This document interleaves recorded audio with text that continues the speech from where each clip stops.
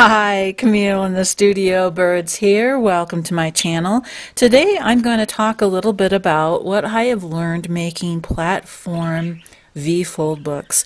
And this is a new book in my shop. It's called Float Repose, and it uses that concept of a platform book. So you can see that there's image on the base level as well as image on the platforms with the fish and the turtle, as well as the image on the top part. So just thought I'd share a little bit about what I learned making this. It was a very steep learning curve, so I thought maybe this would help other people creating their own platform books. So to start out with, the first thing that I would recommend in making these V-form platform books is that you make a little mock-up. A mock-up really helps. You're going to be creating the movement. It's going to initiate from the spine of the book. And I decided to create my platform. It's kind of small with a 30-degree angle. So you want to create those angles right here. With the fold being the center of those angles. And when you have a little mock-up, I just created this with some scrap paper, as you can see, you can kind of figure some things out. One of the things I learned is your platforms have to be far enough away so that they don't overlap, and the distance of the platform kind of tells you how much movement you're going to get. So if they're too close together, they're going to overlap and you're not going to get much movement out of it. The other thing that I learned is the points where your angles are pointing dictates the opposite direction of where your movement will be. So if your platforms are pointed this direction, your movement's going to be this direction when you open it up, and vice versa. So that was a good thing to learn. And then the last thing that I learned is the tabs that you glue down to the base piece of paper. They need to have enough distance between each of them so that when the tabs are on the inside, they don't overlap. So by creating a mock-up, you can kind of see how your tabs are going to interact with each other, especially those that are folding in on the angles. So that's what I would suggest starting out, is to create a mock-up. The second thing that I learned really adds a lot of dynamics to the movement of the pop-up is the platform heights.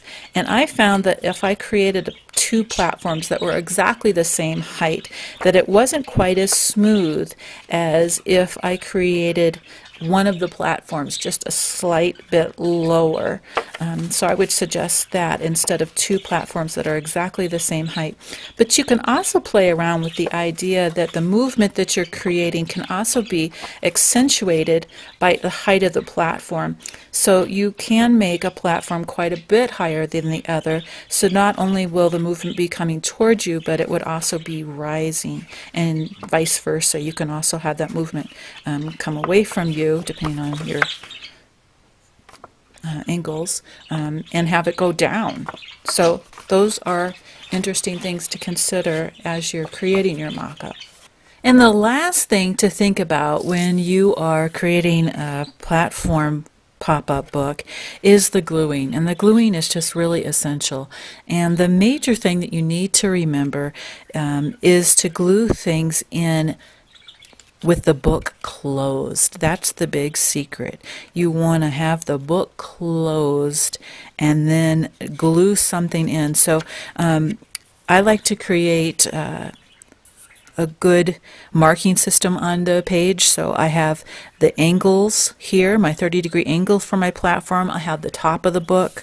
I also have whether the folds on my platforms are going to be a valley fold or a mountain fold, and that just means a valley fold would mean the image is down in the valley, or a mountain fold and the image would be on the outside of that mountain. So to start out, you cut out your platforms and you want to glue them onto your base sheet, And to do that, you glue them onto the marked area, and then you fold the book down and press that.